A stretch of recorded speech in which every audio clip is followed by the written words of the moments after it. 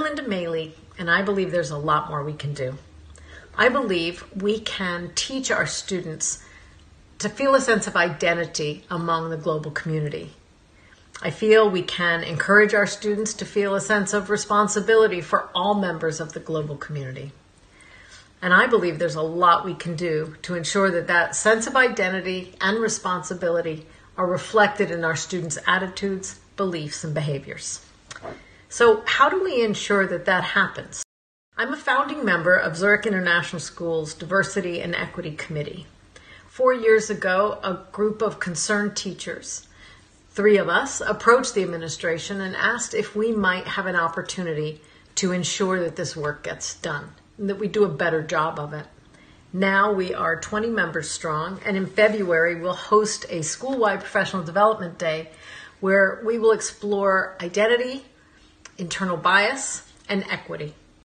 My Learning2 workshop will help you face the challenges of developing true intercultural understanding in your school.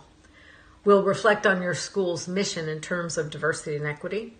We'll reflect on how well your school is achieving that mission. We'll look for examples of equity in your school. We'll review school models of policy and practices, and we'll share ideas for student engagement.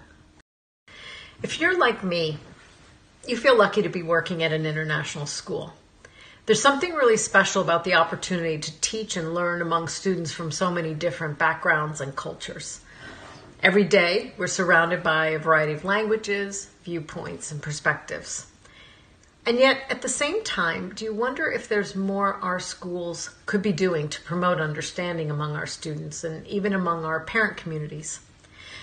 Do you wonder how to better reach the students who may be looking from the outside, searching for some reflection of their identity in the school and in their classrooms?